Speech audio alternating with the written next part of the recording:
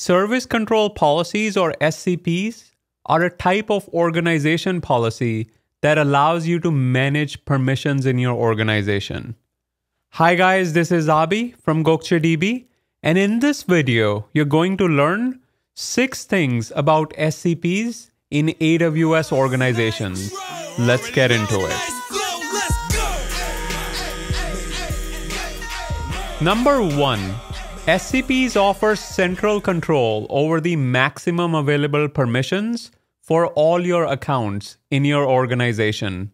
They're used to create mandatory controls at the account level rather than relying solely on the permissions granted through individual IAM policies. Stay tuned, there's more to come. Number 2.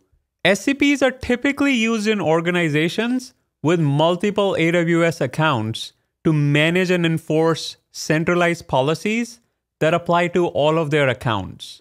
By defining SCPs, admins can restrict the actions that can be taken in AWS accounts and services, thereby ensuring compliance with organization policies and regulations. Giddy up!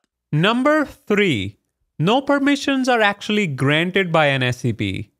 A service control policy defines a guardrail on the actions that the account's admin can delegate to the IAM users and roles in the affected accounts. Howdy, partner! Number 4. SCPs don't affect users or roles in the management account.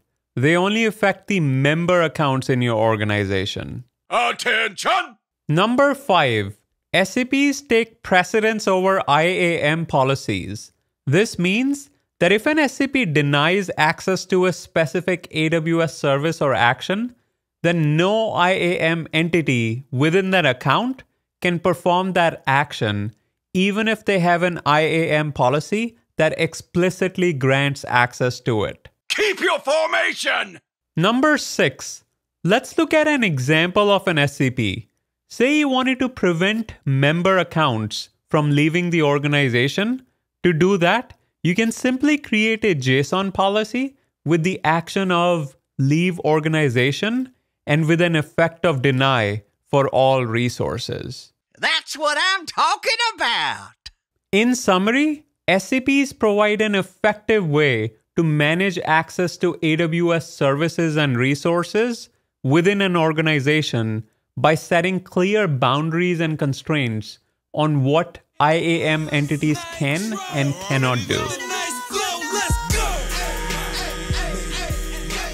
There you have it. If you have any questions, leave them in the comments section below. Don't forget to like, subscribe, and turn on the notification bell. Until next time.